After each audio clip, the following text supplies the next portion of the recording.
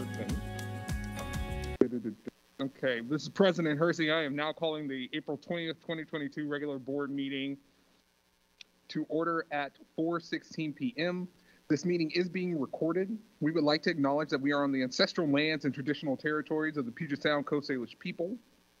Ms. Wilson-Jones, will you please call the roll? Vice President Hampson?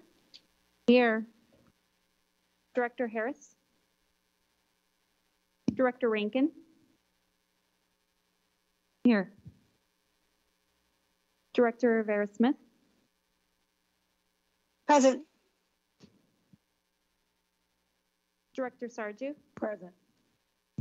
Director Song-Moritz? Present. And President Hersey. Yo. We are holding today's meeting in a hybrid format with directors and staff and members of the public here in person, with remote access also available through SPS TV by broadcast and streaming on YouTube and by phone, consistent with the governor's proclamation on open public meetings. For those joining by phone, please remain muted until we reach the testimony period and your name is called. I will now turn it over to Superintendent Jones for his comments.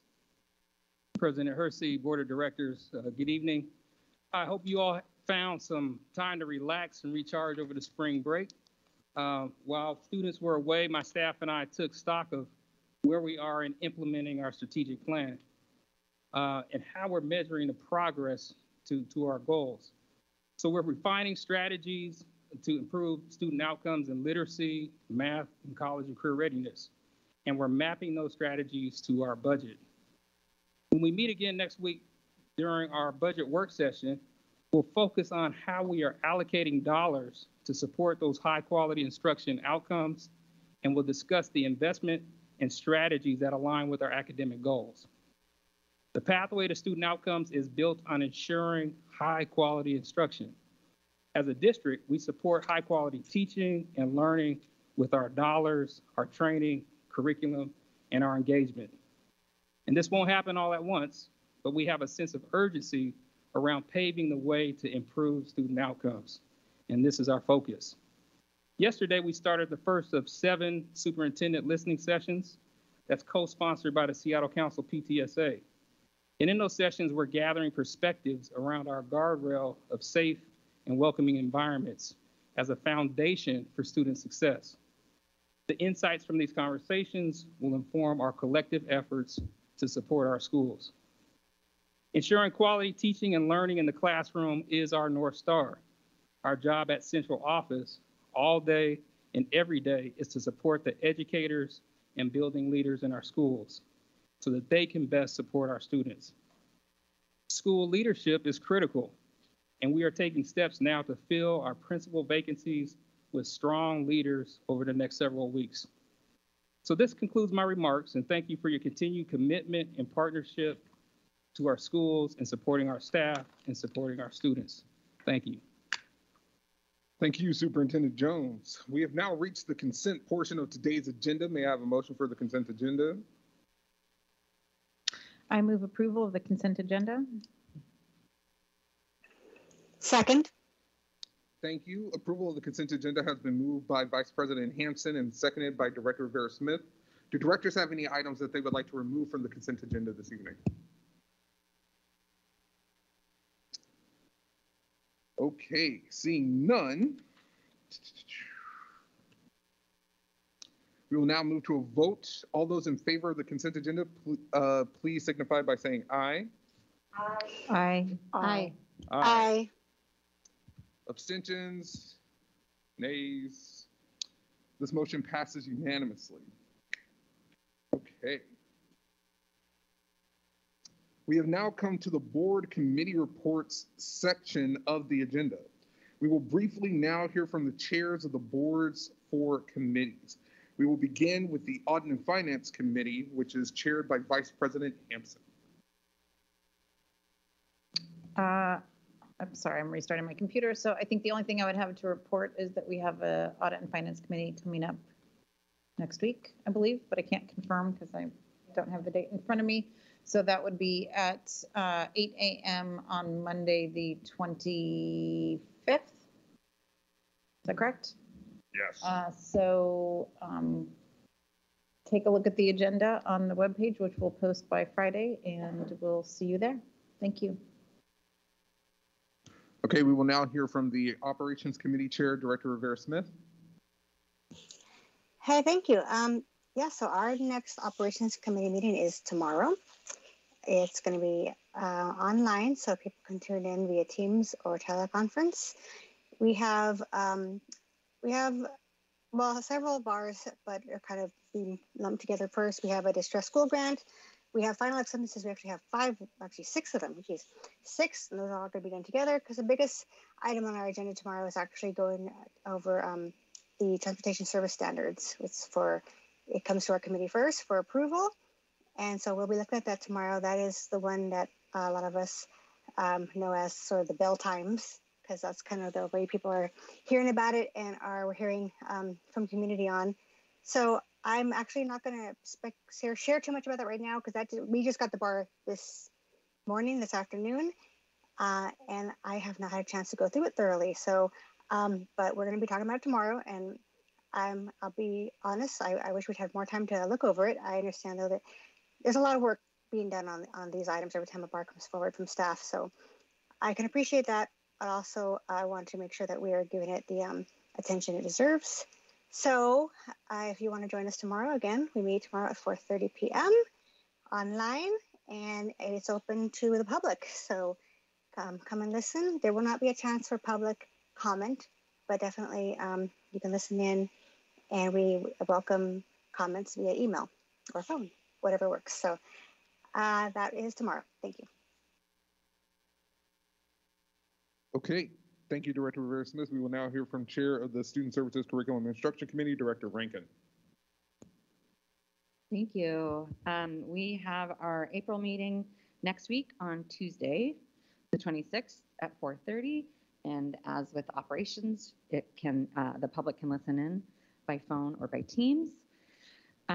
We have a kind of hefty section of board action reports, which means that if they are voted past committee, then we'll see them come to the board for introduction at the next board meeting.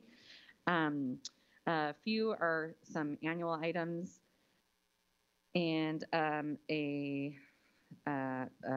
one I'm very excited about is that the K-5 math instructional materials adoption process that has been happening is coming as a bar, meaning the committee, the work has been done to make a recommendation for adoption, which is really exciting. And so that will be coming through committee, and then if it passes out of committee, then we'll be seeing the recommendation of the adoption committee for that in a couple weeks. Let's see. That is probably the most sort of, or the least kind of typical standard thing that is coming through. Another thing I want to mention is last night I attended the monthly special education PTSA community meeting, and they had some fantastic presentations about CTE and continuing education for students with disabilities.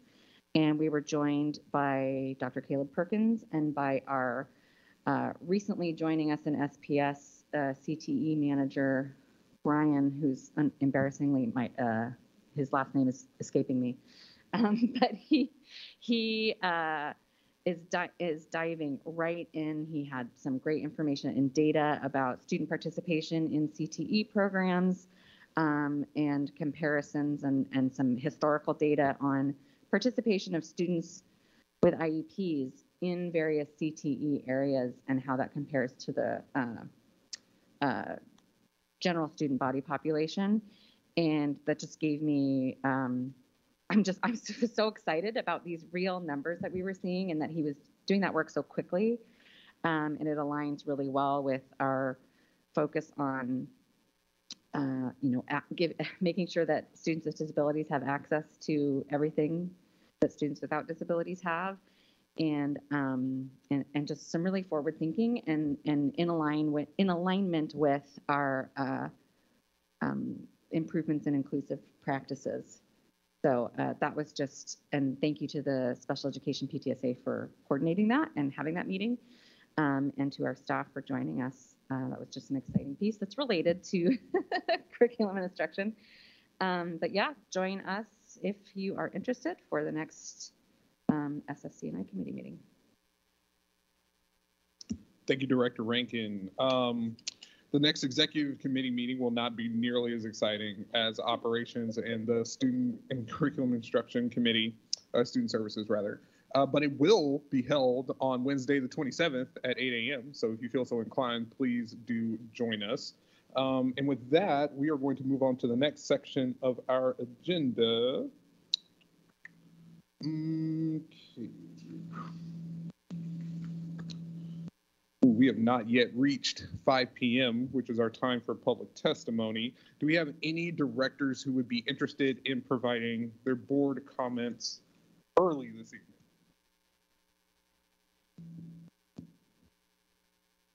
Nice. Thank you, Director Song Moritz. Yes. I have 3 thoughts that I'd like to share this evening. Last week, my family and I did get to go on a trip for spring break to the East Coast to visit our extended family. And I had the opportunity to meet with school board directors and city council members in the Boston area. And they are leading in municipalities are very different from our own. And yet we discussed a set of common challenges facing that school district. Fiscal challenges, COVID, leading through COVID and the fallout of learning loss, resourcing special education, and also working with their community around issues related to educational justice. And so I really enjoyed that opportunity to kind of see their own take on these challenges, and also took faith in knowing that we are not alone. And so I really thank those people that took the opportunity to meet with me. In the last few months as serving as a school board director, I have had witnessed or had to make difficult decisions on behalf of our school district. And tomorrow during the operations committee, when we're talking about our transportation service standards and the proposed change to bell times, something that I will be reflecting on is upheaval. And I, don't need to talk to the 5,000 staff members in our district about upheaval. They have experienced it every single day as a consequence of this pandemic. But I think that when we're making this decision, we need to be very conscious in making sure that we are doing everything we can to mitigate the potential upheaval to our students and their families, because those do have direct impact to academic outcomes. I had a wonderful conversation with the director of pediatric sleep from Seattle Children's Hospital, and we talked about the last time that these bell time changes were made and what kind of immediate impact there was. And I think it's just important as we make this decision that we give consideration to that.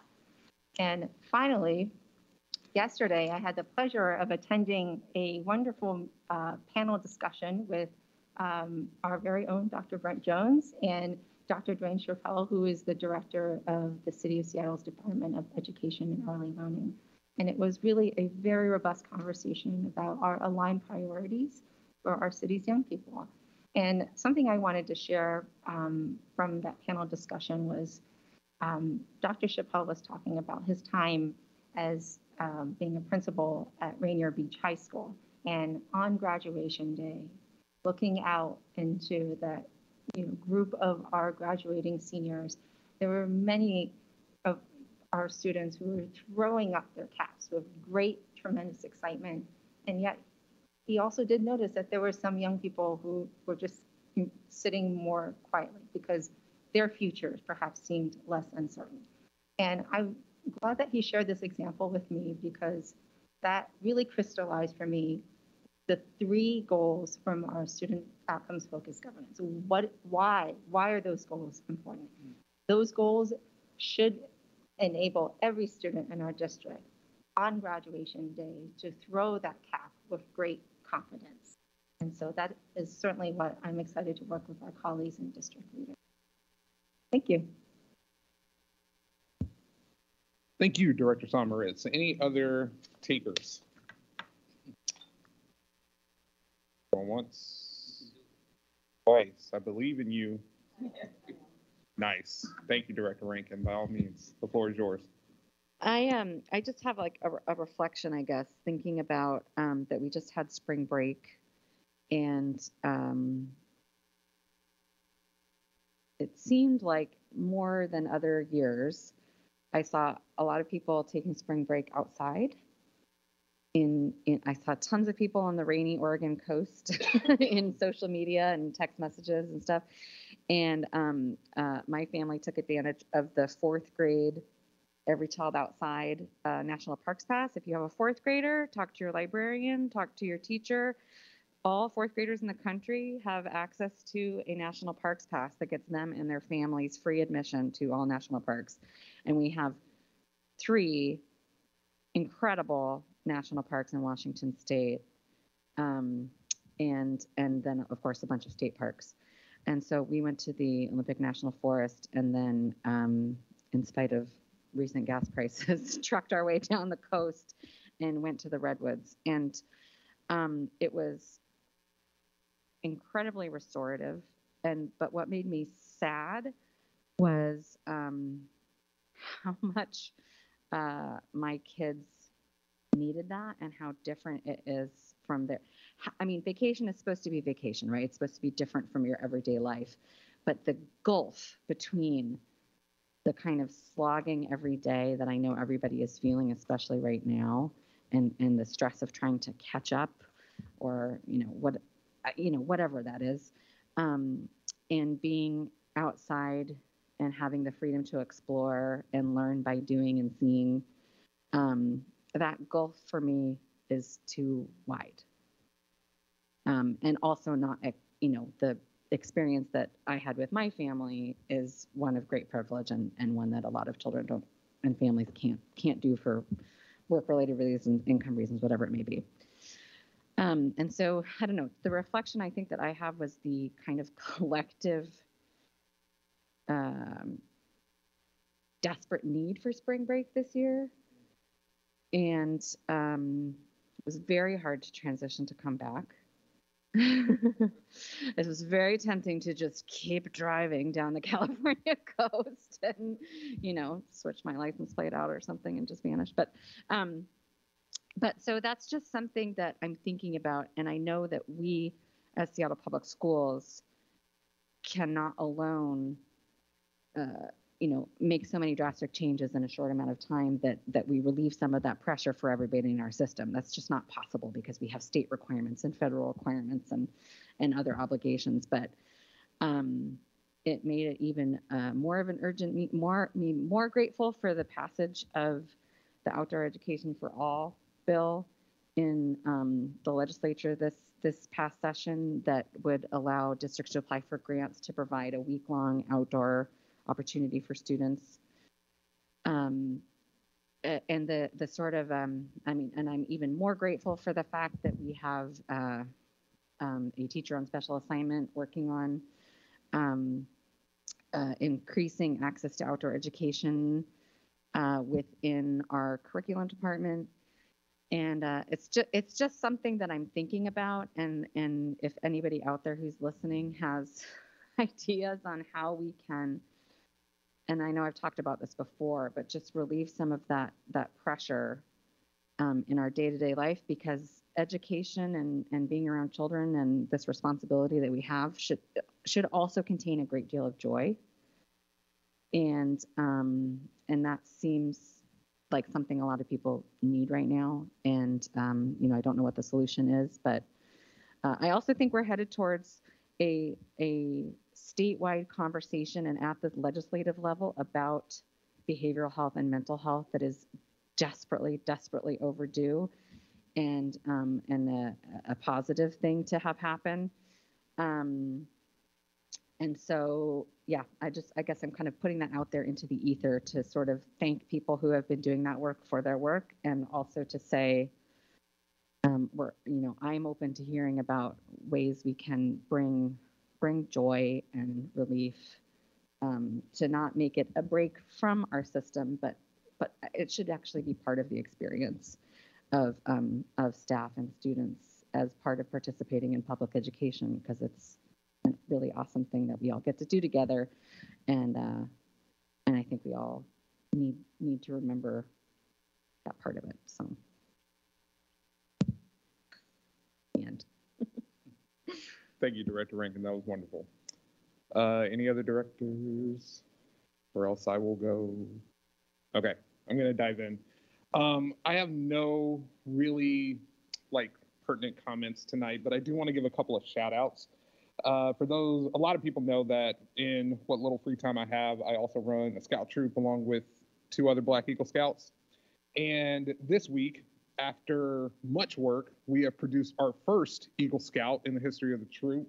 His name is Lincoln Wilmore, and he is an absolute giant in his community. And I just wanted to shout him out. I know he is by no means watching a school board meeting, but Lincoln, we are very proud of you, man. You have nothing but stars in your path before you, and we are just so excited about everything you're going to continue to do. We also got to go out a little bit during the week before spring break, because Federal Way spring break is the week before Seattle's, blah, blah, blah. And coincidentally, where we had it was also called Boy Scout Trail, which is in Northern California. We took the 101 down. A bucket list item for me was seeing the redwoods. I am a very outdoorsy type person, and I have always wanted to see trees that look like they are out of Jurassic Park. For those of you who don't know, redwoods, the average age of those things is like 500 to 800 years old. And specifically in this park, they had a tree that was 1,200 years old. It was insane. What I noticed about this tree, though, is that if you look up, it feels like it goes up for like a mile. There's this big gash in the side of it from a tree that fell. And you could tell that it was like knotted over or whatnot. It damaged the tree. It happened like 40 or 50 years ago. And there's a park ranger out there, and I'm talking to him about the tree because I'm annoying like that. And I was asking, like, okay, so what happened here? It says tree falls, hits other tree, heals over, da-da-da-da. And for me, it's just a big reminder that over the past couple of years, there has been a lot of trauma. A lot of families out there, specifically the families of our most marginalized students, our Black and brown students namely, have felt like trees have landed on them. And it is also a good reminder that with time and a lot of patience, we all will heal, and we will continue to stand, and we will continue to grow. What I also appreciated is that for the first time in a long time in my neighborhood, I am seeing kids outside playing together. Kids outside of their homes, playing together in the streets, not with cars, but what I really want to encourage folks to consider, by no means are we out of this pandemic. There's a new variant. Please continue to mask up. Please continue to wash your hands, all that good stuff. But as we head into summer months, as we are staring down a very clear pathway to a break that I think a lot of us need, I just want folks to remember that life was a thing before all of this. And the simple pleasures of sitting outside wherever you may live, if you have the ability to do that, and appreciating the neighborhood that's around you, the vibrancy that makes Seattle, Seattle, and the wonderful, wonderful culture and community that we have continued to build and continue to persist through the most tragic of times. Those moments for me, especially over the past few months, have been priceless. So just taking the opportunity to just appreciate and stand outside and let nature heal you is a recommendation that if you can take advantage of, I strongly recommend that you do. That's all I got to say tonight.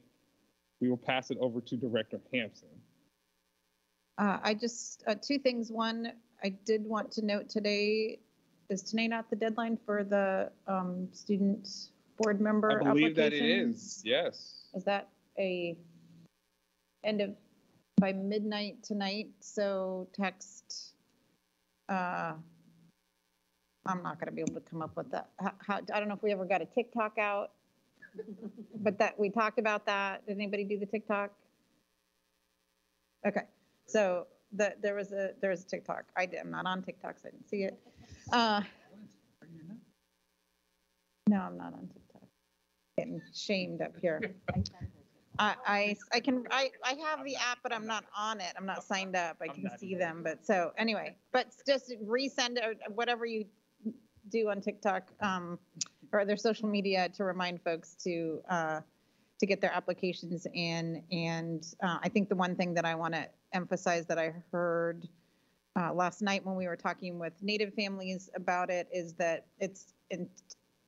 we want to make it a supportive role so that it's doable, and we are working very hard through our shift to student outcomes focused governance to lessen the time commitment specifically.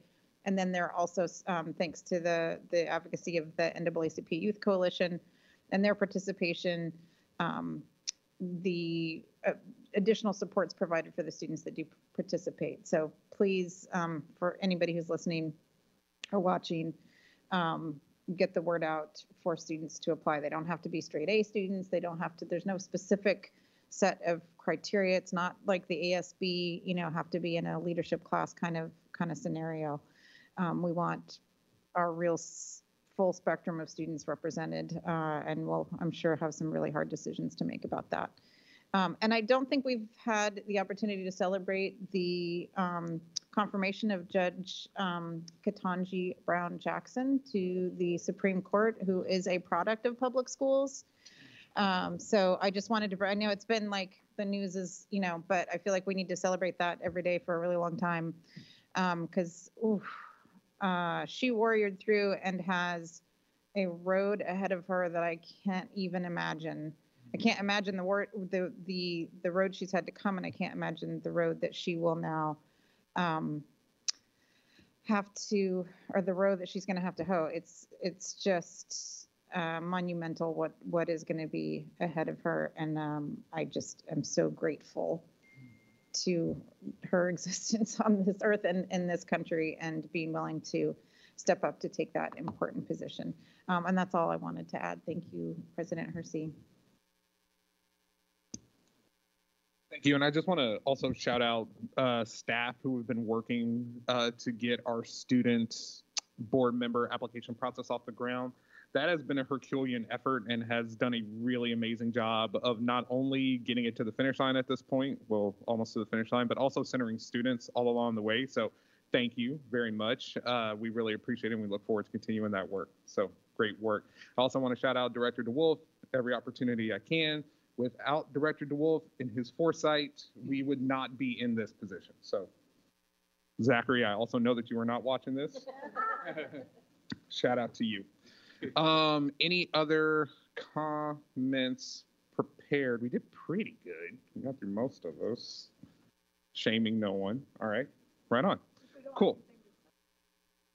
You don't have anything to say? You can also just say that. Oh, so you're not going to give any comments later? Nope. Oh, lit. Okay, great. Cool. Thanks. Director? I can't see you guys. Was that Director Harris? That was Director Sarju. Sarju, okay. I can't see you guys, so. So who's left? Okay, well, we've got about 15 minutes, so let's move into our first introduction item if we're prepared to do so. I think we also only have one. Let's see. I know we have students here to speak on that item in particular. So let's wait. Yeah, let's wait. That's fine. I was going to say, I can probably give mine now if Sure. I'm compelled. No pressure. I mean, yeah, I can, sure. Okay, by all means. Okay. So, well, I guess I can also just piggyback off of some things that were said there. I appreciate Director Song-Moritz's comments regarding tomorrow's,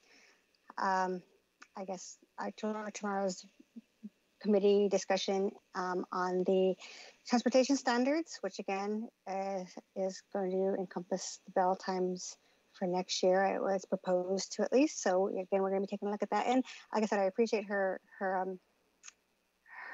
care about the upheaval it will cause to families if we do that, because it will. And change is hard.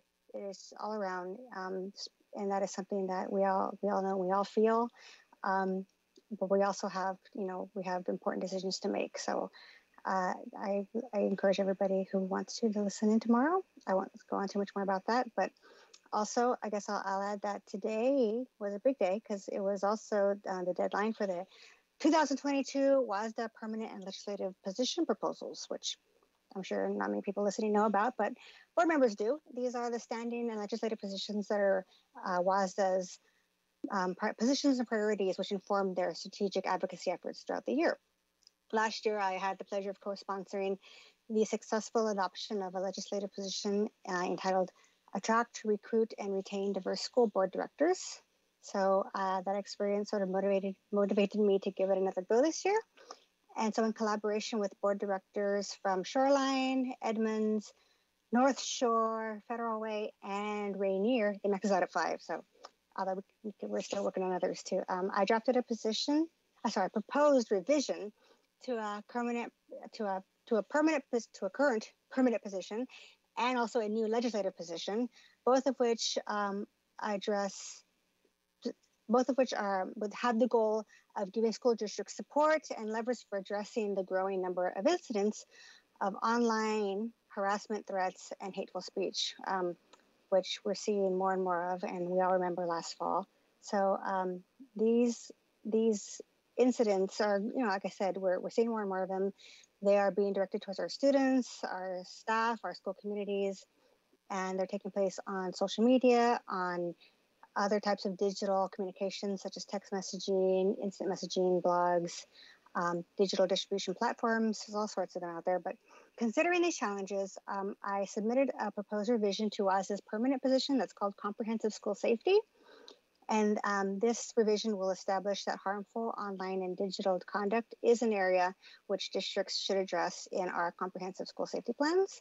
And the new legislative position is called Social Media Reporting Point of Contact. And that one is with the goal of creating legislation that would establish a method by which school districts can directly report posts or statements which cause or threaten to cause a substantial disruption to the operations of schools. That all being said, I will be bringing that hopefully before our board for consideration and approval. And then those will go there. Next step there, of course, is there before the WASDA legislative committees to work on and see if other districts have also proposed similar positions and proposals. And in the end, it'll hopefully come to the General Assembly this fall. So a lot of stuff going on there. And again, I will be bringing that to this board sometime soon, I hope. Thank you.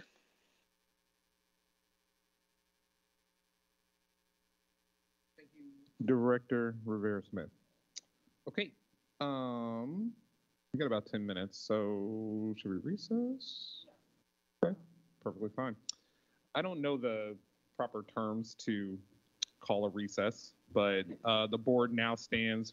Ooh, I get to use the gavel. The board will now recess for 10 minutes until 5 p.m. when we will return promptly and proceed with public comment. Nice. Thank you.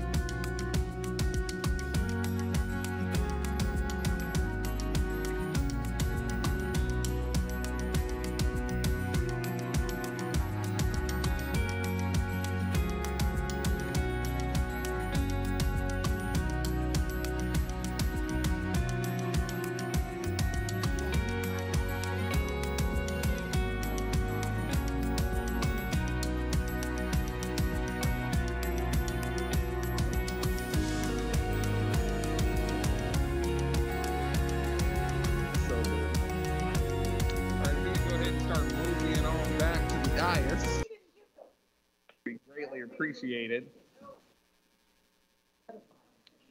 We got one. We got two. Director Rivera Smith is frozen.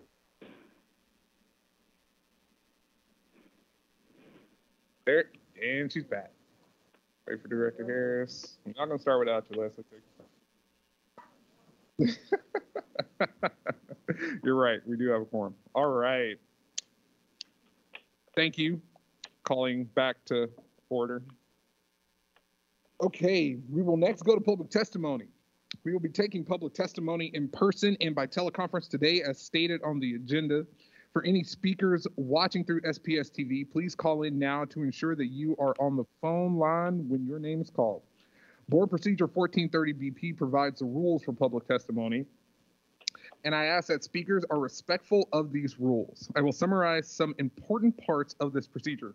First, testimony will be taken today from those individuals called from our public testimony list and, if applicable, the waiting list, which are included on today's agenda posting on the school board website.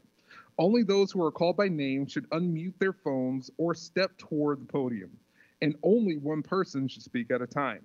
Speakers from the list may cede their time to another person when the listed speaker's name is called. The total amount of time allowed will not exceed 2 minutes for the combined number of speakers, and the time will not be restarted after a new speaker begins. In order to maximize opportunities for others to address the board, each speaker is allowed only one speaking slot per meeting.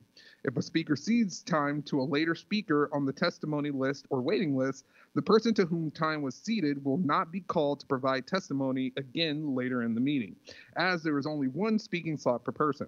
Those who do not wish to have their time ceded to them may decline and retain their place on the testimony or wait list.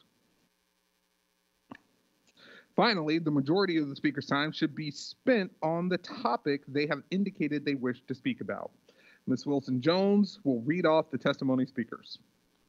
Thank you, President Hersey. For those who may be watching on SPS TV and planning to give testimony remotely, please make sure you call in now so that you're on the line when your name is called.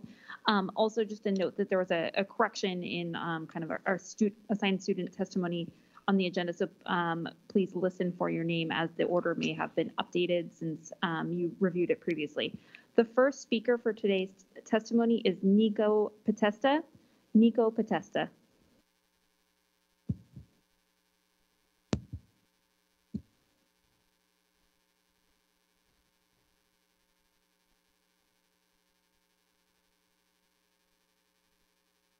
Hello, and thank you for the opportunity to speak. My name is MJ Lambert. This is me. We are representatives of Students Against Sexual Assault. Over the last several months, we've been working with the Title IX Task Force to give suggestions on what needs to change from old policy 3208 based on our experiences and suggestions from other students around the school district.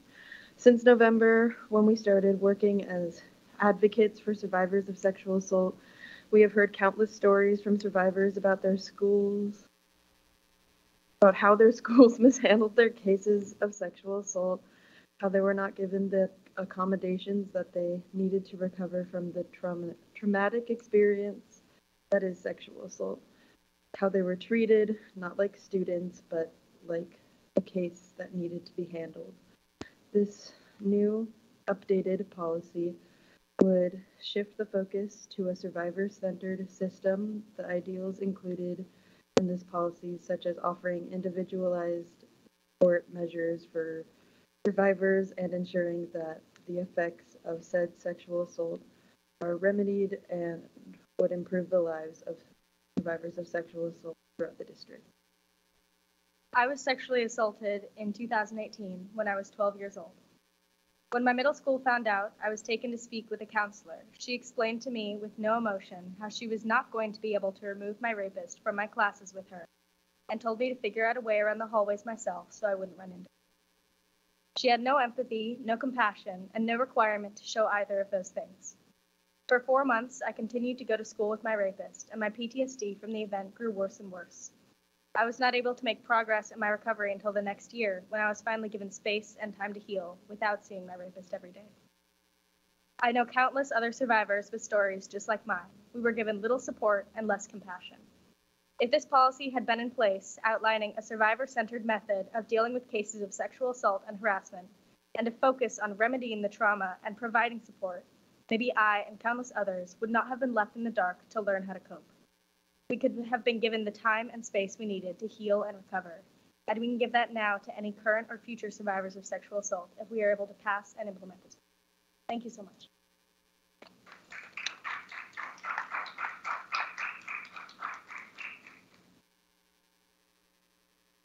And then the next speaker, I don't believe we have Nora with us, but if Nora is online or in the room, just checking. Nora, can you in? Okay, moving to the next speaker, Emily Lee.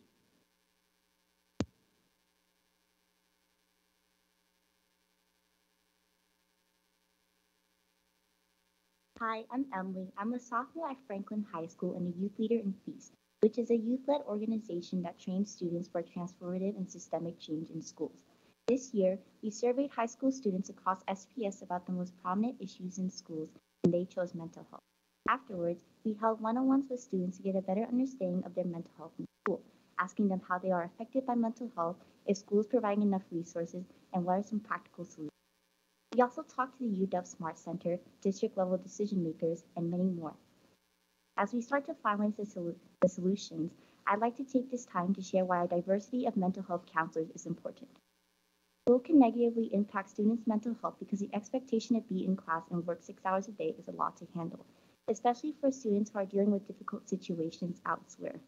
Due to the stress that may come from this, it can be hard for them to focus on their learning. A solution could be talking to counselors, but this is difficult for students of color because many of our mental health counselors don't reflect the diversity of students. At my school, our mental health counselor is white, so we have differing cultural backgrounds. Because of this, I don't feel understood since you can't relate to my specific stresses and experiences. Having counselors that represent more diverse backgrounds, such as being queer or POC, could help breach the barrier between students and counselors. It should be a priority that students have access to mental health counselors who can relate to more specific stresses and experiences.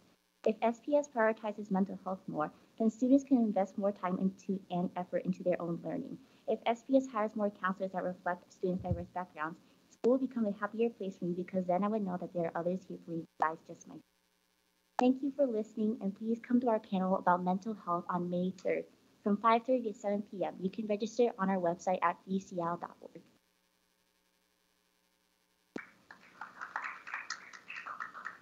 The next speaker is Chris Jackins.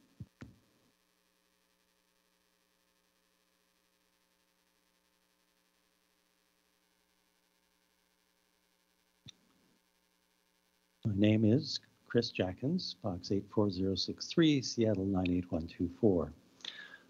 On the minutes of the April 6th board meeting, 9 points. Number 1, on April 6th, the board voted to approve the closure of 3 instructional program sites for Interagency Academy School. The item was submitted for both introduction and action at the same meeting. Number 2, prior to the board vote, I asked that the board vote no on the item.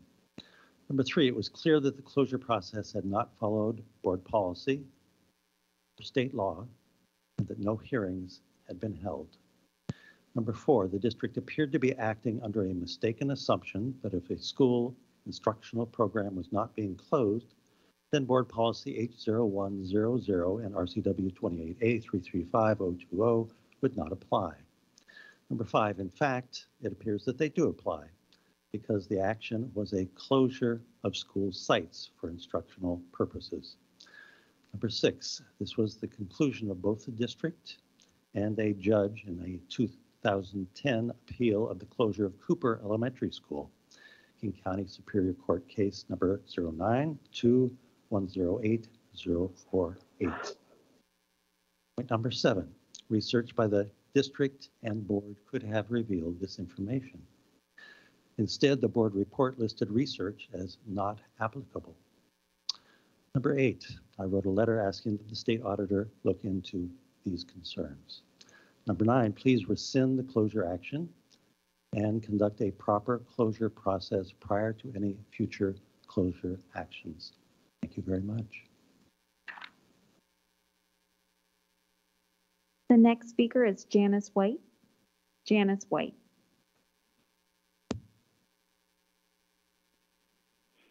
Hi, just checking that you can hear me. We can hear you, Janice. Great, great. During today's meeting, you will be considering an amended sexual harassment policy for students. I was struck by the fact that students with disabilities are not specifically mentioned in the board action report or the policy. Did you know that people with disabilities, particularly people with developmental or intellectual disabilities, are 2 to 3 times more likely than the general public to be the victim of violence or abuse, and according to some sources, have as high as a 90% chance of experiencing sexual abuse in their lifetimes? It's also estimated that only 47% of cases of assault against people with disabilities are reported. Only 22% of perpetrators are charged with an offense, and only 9% are convicted.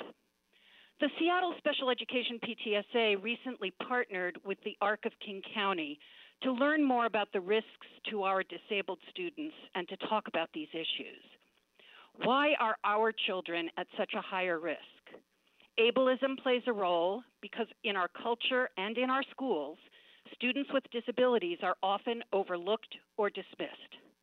The isolation of students with disabilities in contained classrooms can make it easier for disabled students to become victims. For some students, the inability to communicate makes them into targets.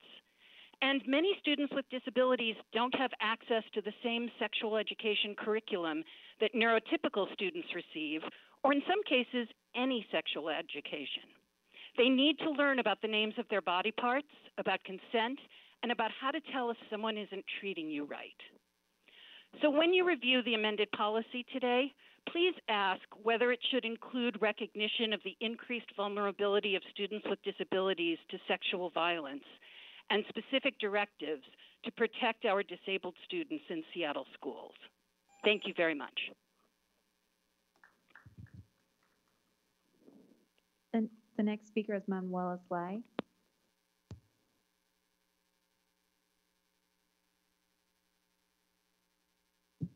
Buenas tardes. My name is Manuela Sly, Seattle Council PTSA board member and proud parent of a West Seattle High School senior. Regarding board policies 3208 and 5011, as a member of the Title IX Task Force, I want to praise the brilliance of the students that contributed to this work. The task force student members were brave, committed, and genuine, and brought up their life experiences and those of their classmates to ensure the policies reflected the actual need in their school buildings. Thank you so much for recognizing the importance of these two policies and the need to update and add the appropriate language to policy 3208 to emphasize district's commitment to student safety and well-being by offering complainants appropriate, individualized supporting measures, as well as the necessary language to emphasize that the district and their schools will take proactive steps to prevent sexual harassment from occurring. The task force identified many more specific concerns that must be addressed in the superintendent procedures. For example, sensitive and thorough investigations and appropriate response and support when reports are made. We're looking forward to Dr. Jones' listening tours to discuss this and other issues that impact our students. I want to close by renewing Seattle Council PTSA commitment to supporting family and community engagement in this district. We have organized a meeting for the West Seattle District 6 school community this coming Saturday, April 23rd, from 3 to 4:30 p.m. Director Harris, I hope that you can join us. It will be important for you to be there. Thank you. I also want to say that I will be hosting the multilingual session with Dr. Jones tomorrow. And we're very happy and looking forward to it. Thank you.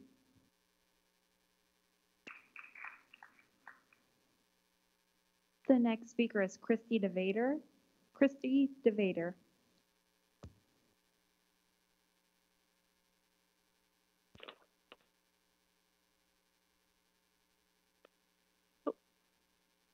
Checking to see if you can hear me, sorry. We can hear you, Christy. Hello? Thanks. To start, I want to thank the Seattle Council PTSA and Superintendent Jones for centering the voices of families and students in the listening tour that you've begun.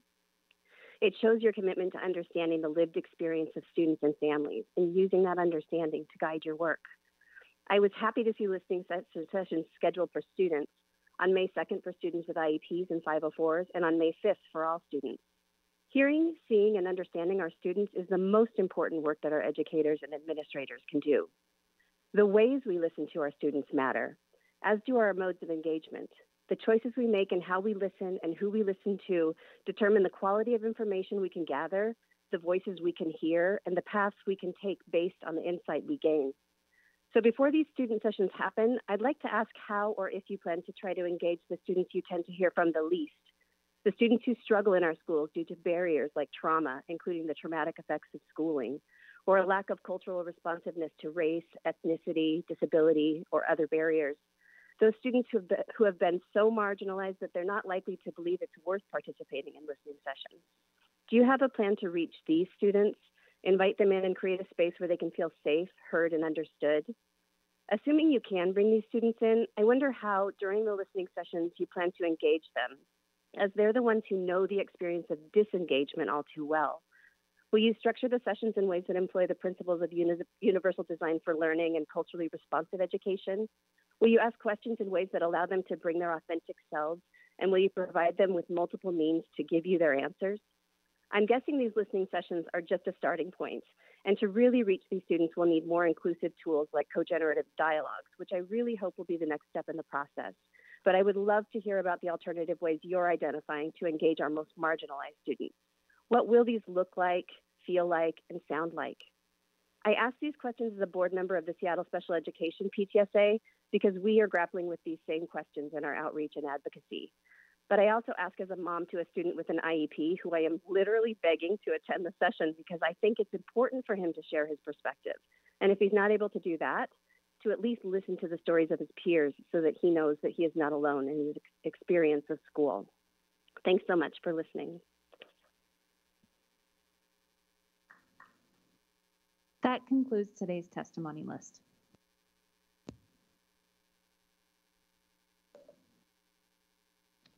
Thank you very much.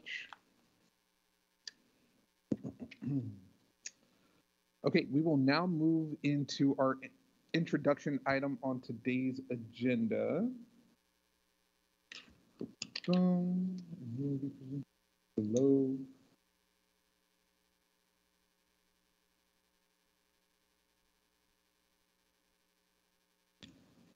Hello, I'm Natasha Walicki. I'm our Interim Director of Investigations and Compliance and the district's designated Title IX Coordinator. And I'm here to talk to you about our intro item, which is the renaming and amendment of Board Policy number 3208, Sexual Harassment, and adoption of Board Policy number 5011, Sexual Harassment of Staff Prohibited. So I'm also joined on the call with Rebecca Milliman. She's the Prevention and Education Manager at Harborview Abuse and Trauma Center. She's been a community participant on the Title IX Task Force that you all have heard about a couple of times already from speakers. And she has been co-facilitating the task force with me in recent changes that we've had, some transition from our former co-facilitator, Tina Mead, who had been the Director of Investigations and Compliance prior to me taking on the role in the interim. Rebecca, are you present on the call? Yes, I am. Hello, good evening. Hey, thank you. Great. So I'm just going to go very briefly, a little bit an overview into why we're here tonight, sort of what has led us here. As I had said, you've heard a few times, we do have a Title IX task force. It started in 2019. It got a little waylaid with COVID and the school closures, but our task force was charged with examining district policy and practices regarding response to and prevention of sexual harassment. And one of those tasks included updating our sexual harassment policy and then weighing in on procedure and district practices. Our task force is made up of school staff, community members, including experts in the field of violence prevention, trauma response, and prosecution and legal victim representatives. And then we've had some students you heard from tonight. We have a few more students who've participated. And then over our 2.5-ish years now, we've had a couple more students too at the outset. So in addition to the policy revision, our task force created an interim report, which was provided to you all in your packet. And we'll be writing a final report of recommendations that'll go more towards our procedural changes. So that's the task force portion. In addition, in August of 2020, there were amendments made to the federal Title IX regulations that significantly changed the definition of sexual harassment under federal law and the process for responding to these concerns. So because of this change to federal regulations, we also need to update our policies and our procedures to reflect those changes. So what you have in your packet are draft versions of our 3208 sexual, which currently the district has one policy. It covers employees and students as individuals reporting concerns about harassment. What the best practices WASDA has and other organizations say essentially is to have two policies. So we're amending our 3208 so that it's sexual harassment of students prohibited. And then we've created 5011, which is sexual harassment of staff prohibited. The biggest changes in our 3208, beyond, again, separating into two policies, are language changes, which you've heard. So our new 3208 has more supportive language. It emphasizes safety and well-being and supporting students. It emphasizes proactive steps to prevent sexual harassment, and it softens legally required language around false reporting. It also includes a section that asks for student and community feedback in the annual review of our sexual harassment policy and procedures. And the drafts that you see exist after our task force recommendations, after the district legal team's review, and then after the audit and finance committee's review. So that is sort of an overview of what you're seeing, why you're seeing it now. And I would just welcome any questions that you all may have. Thank you very much. Directors, do we have any questions on this item? Okay, Director Harris, by all means. Can I go first, please? The chair Yes, of the by all means. committee. I did not see your finger. By all means. Go to the chair of the committee. I always forget that too. Right. So I just want to note that this is a long time coming, and also that it will continue to be a process because the feds are going to put out the promises that in April there will be new rules that will be much more transgender friendly, much more LGBTQ plus friendly, that were removed in the last administration, that hopefully will be amended and even further improved coming out in April. But it will be a year-long process of commenting on that. So while we are seeing how this policy plays out in SPS, the feds will be taking a look at the comments on the new rules, and then we will have to come back again and make additional amendments. So as is good practice, this will be a living policy. I want to be clear that when we moved this forward out of committee, it was a process that acknowledged there was still some work to be done, some feedback to be given. We had a second meeting on a Friday, and I want to extend my gratitude to Director Slongmoretz and Rankin for spending that time with staff and doing some really hard work of trying to get to the appropriate place within the context of some very difficult legal requirements and language that represents as close as we could get it to what policy should be as opposed to what procedure should be. It was a particularly difficult task for this. And so I want to thank staff for their patience in working through that. It was a new effort for all of us, and I think a really good exercise in terms of focusing on the bigger picture in policy that is about the principles of things and about the vision that we want to put forth, and then also meeting the statutory requirements in this very, very delicate and critically important, as you heard from the students, because of the harm that they can experience at the hands of each other, and unfortunately staff members as other adults in the system as well. So this couldn't be more important that it's coming forward now, but I also want to acknowledge that we will be looking at this again. We're not going to put it away and have it sit on a shelf and then not take a look at it again. This is one of many, but our policy work and our policy diet work is going to be so important so that we have the capacity to continue to pay attention to critical policies like this one. So I just wanted to express that. And then the three directors, we approved it moving out of committee with, I believe it was as not for approval, but for consideration, but only because we knew there were going to be some additional amendments, which staff then did. And then staff took additional feedback that I took that same draft.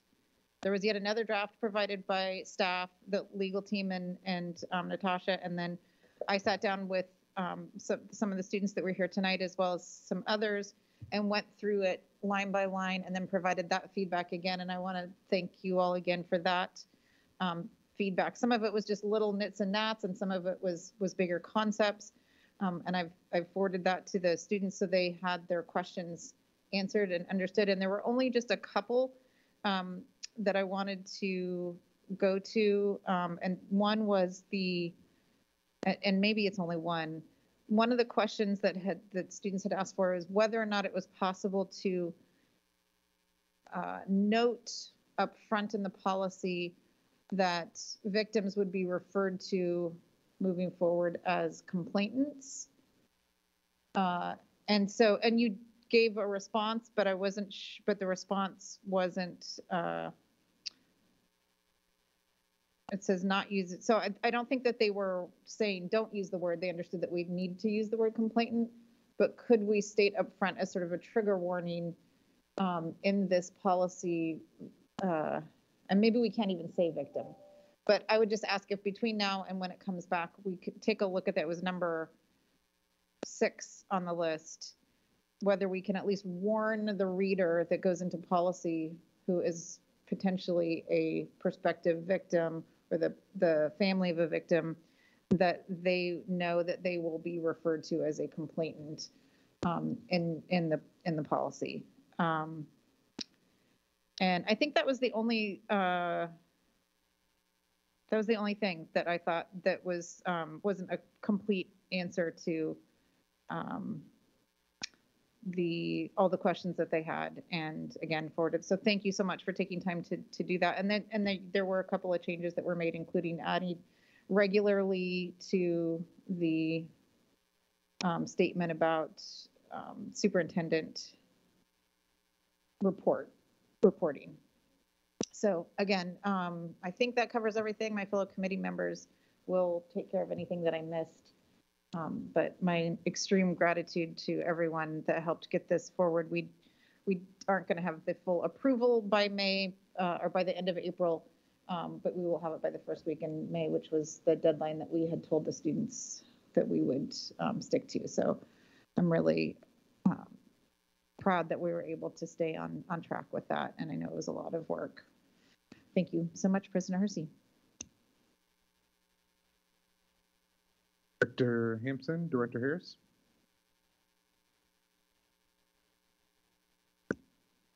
Thank you. And thank you to you, Natasha, for stepping in as interim.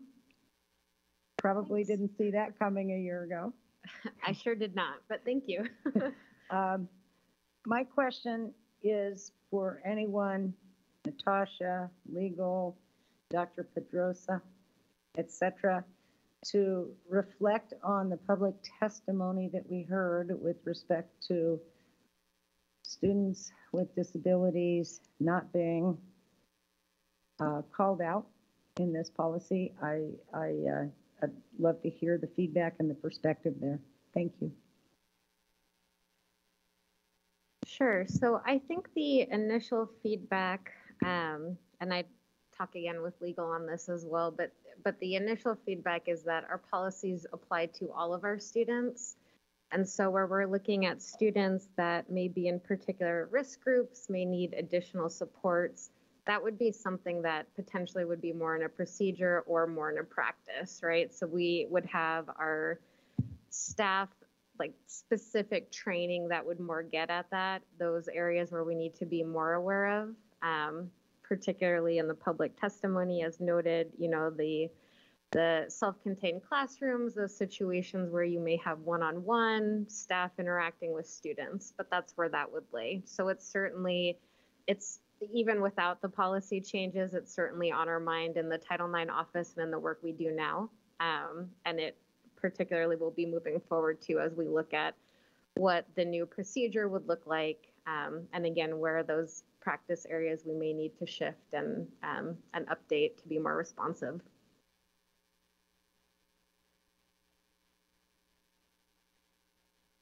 Director Rankin. Thank you, and thank you for that question and response.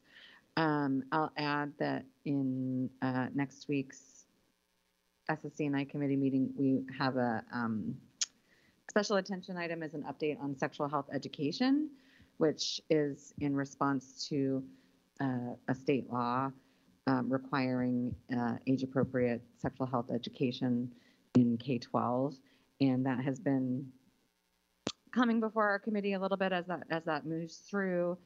But I think that the note about thinking about that education as being accessible for students with disabilities and having all kinds of, and I know this isn't what we're talking about, but I'm just sort of adding that in response to the testimony that how important that is, and that I'm really glad to hear that that's being thought about in the procedure. I don't have questions. I just wanted to say a huge thank you to staff and students and colleagues and everybody that has worked to bring this forward. I know it's been a long process, and just the patience and diligence and seriousness with which everyone undertook this was really something I'm glad to have observed and proud to have been able to participate in. And especially for students, it was, you know, I'm not one of the students, but it was my perspective that, and a lot of that is due to Director Hansen, in my perspective, that they really were authentically included. It was not a box check of, oh yeah, student input. And I think that was just really important and makes the policy stronger. And I'm looking forward to seeing this again to vote on.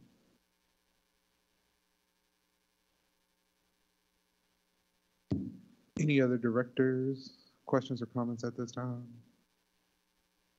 All right, thank you very much. Can we just give one more? I have my hand up. Sorry. I was just going to say, can we? I was doing both. For the students and their participation, because they did that. They put their classwork aside to, so I would like to thank them for their rally. They worked with us to make sure that their rally was done in a way that they could actually have us be part of that. And I know it was all of your first board meeting, and it shows true leadership that they were able and willing to get to that level of detail and be so collaborative. Certainly. Skills that are definitely not,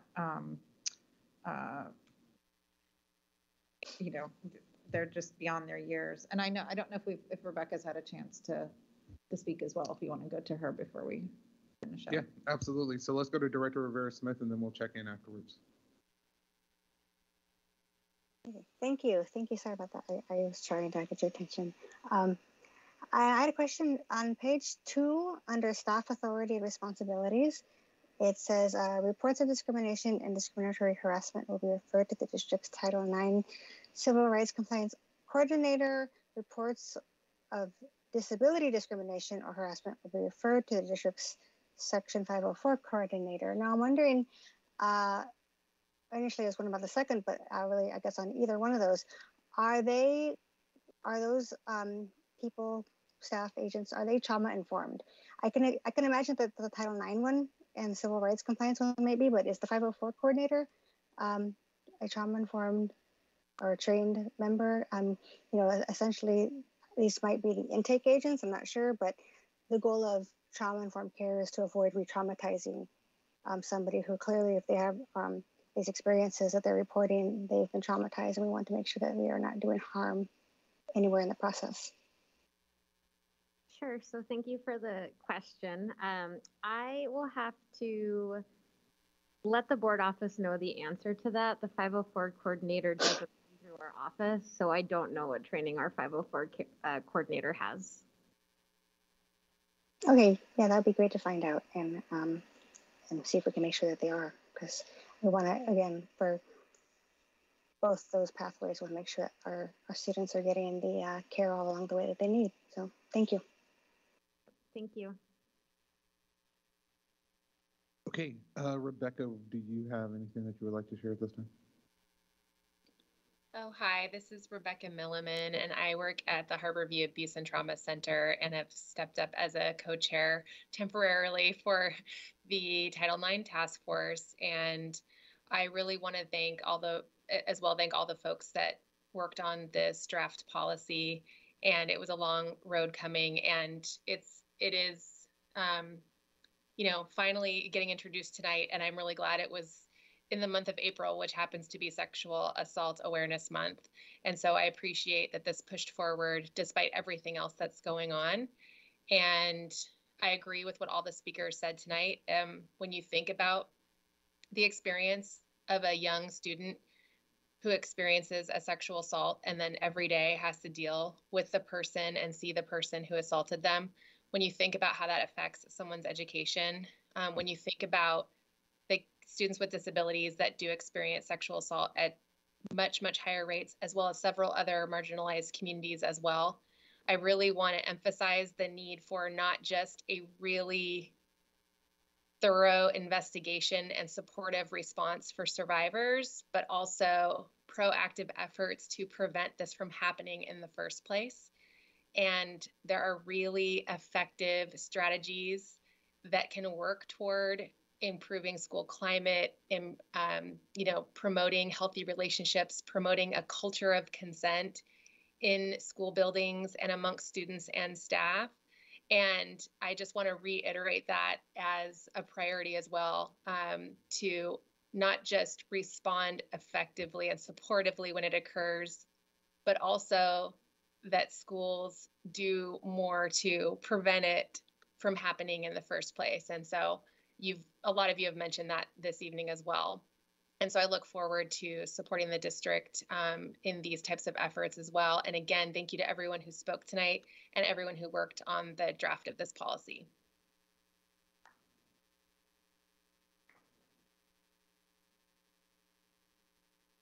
Director Sardu.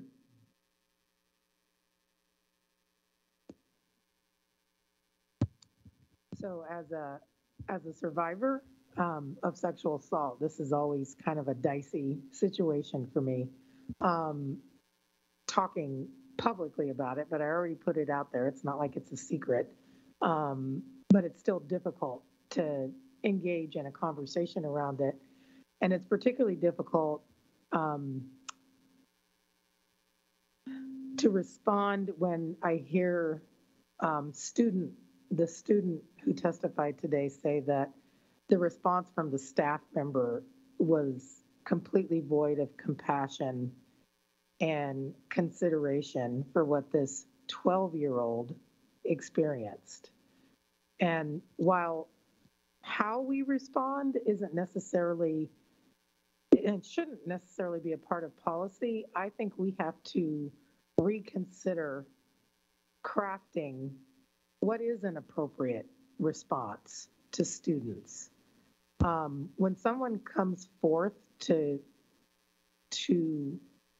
share that they've been assaulted, it's not an easy thing to do, and particularly for certain groups, and I will say for African American females, because we're considered it's always questioned whether our stories are true. We have been sexualized and fetishized, and so oftentimes I hear young Black women say, why bother? They're not going to believe me anyway. And I can say that was my story. So it does happen. So I hope that with this policy change, we will consider crafting some language around how we need to respond to these individuals with a lot of care and concern. It is the response of adults. It's the response of adults to respond with care and concern. And I really hope that in the midst of all of this, we don't forget that yes, we can have a policy, but if a student reports it and the response is denigrating, humiliating, no compassion, when they share that with their friends are less likely to come forward. So I'll just leave it at that. But I do think that there are more things that we can be doing. I think her name is Rebecca. But I appreciate your comments. We cannot have a policy that is not coupled with prevention strategies, right? I mean, we need to have prevention, education and prevention as our first, act. The response is something different, but all students should understand what is and isn't appropriate. I'll leave it at that. Thank you, Director Sardu. Any additional comments? I think my last question or comment would be to those points, Director Sardu, the policy, it's incumbent upon us as directors not to dictate the procedure, but to make sure that the procedure is consistent with the policy as written.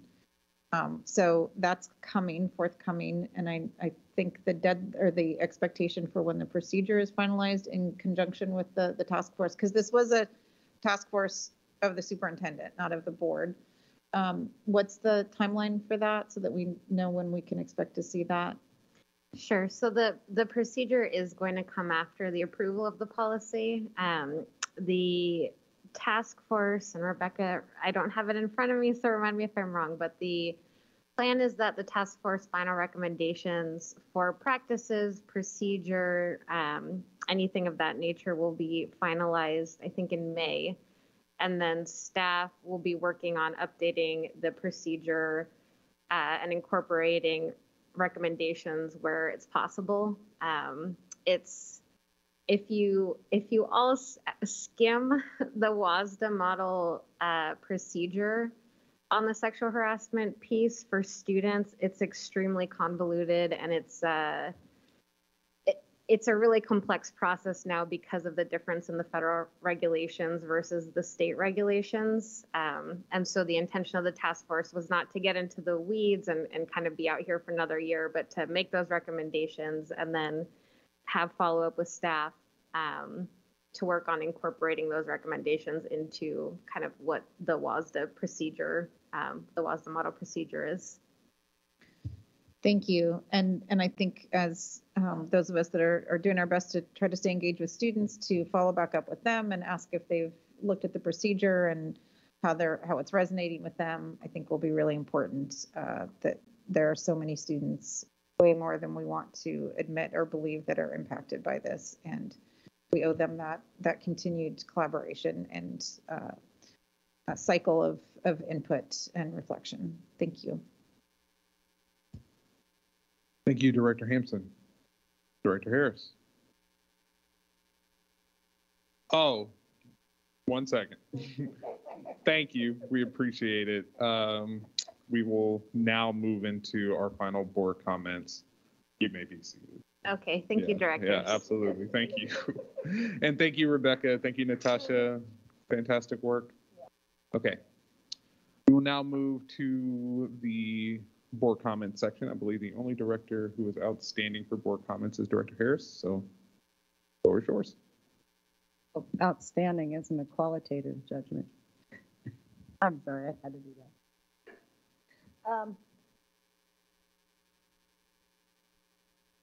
I am so grateful for the work that's been done on sexual assault. Beyond, in my other life, suing victims, civil litigation, suing rapists, assaulters, civilly, have seen a whole lot of it. And to add to Director Sarju's point about counselors and training and education, I can tell you with permission from 3 of my sisters who were molested by my father, well-educated, middle-class, white family. All 3 who went through Seattle Public Schools, why ever would they have used a counselor at school as a resource? Because back in those days, we didn't use those words. And it didn't happen to middle-class, white, educated families. And we didn't teach our children about consent and body parts. And I can tell you that it has taken 5 decades for my family to heal. And we're still not healed, and it affects everyone. But if you, as a student, have seen with such, dismissiveness from our counselors, why the heck ever would one of my 3 sisters have gone to them for help? And it affects everybody that loves a victim in incredibly ways. You know, the rock in the water with the circles coming out. So what we can do in terms of professional development, in terms of attitude, in terms of acceptance, we have to find the money. We have to make it mandatory, because we can write all the darn policies and procedures until the cows come home to sleep. But if we don't act on it, then shame the hell on us. And that means finding money, because every one of those counselors has to be paid full freight for that training. And it has to be mandatory. And bring on the unions. Happy to help with respect to mandatory professional development on that issue. Second issue, I'm sorry, that was hard, but I'm really happy to put it right the hell out there. And I do as often as possible, because if people don't get it, they need to. Second issue, to tag off of President Hersey, seeing children laughing and playing outside brings joy to my heart and sadness to what we have all missed. And I wish there was a way we could up the ante to compensate for that ugly period where we didn't see children outside playing. Third point, hallelujah, who knew? But the U.S. Department of Education actually has spoken the words student loan reform. Now, I well appreciate that we are pre-K-12. Some people say just K-12. I'll disagree with them until the cows come home again. But holy smokes, just saying the words out loud is a mind and world shift. And think of all of our teachers who are carrying tens of thousands of dollars of student loan debt, teaching in Title I schools, and have been screwed. There's just no nice way to say that. So I hope that we will give them support for whatever Byzantine bureaucratic policies come up we can stand behind them and make sure they get credit for forgiveness, and that we potentially work with our unions, both PASS and SEA, to make sure it sticks, because we can't keep people if we're paying them what we are, and they're carrying tens of thousands of dollars of student loan debt. Last, Manuela, I'll be there. I look forward to it. The agenda is quite impressive for an hour and a half, and all by dinner Friday or breakfast Saturday. One-on-one I found to be the most effective to work through whatever issues. And like I've said before, and I will say, as long as I'm sitting here, it's an honor and a privilege. Thank you.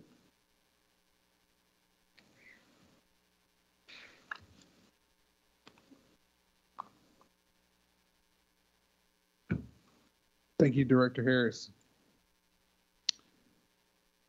Any other things before we move to adjourn? Going once and twice. Aye. There being no further business to come before the board, the regular board meeting is now adjourned at 5:51 p.m. Thank you, be safe, and we will see you next time.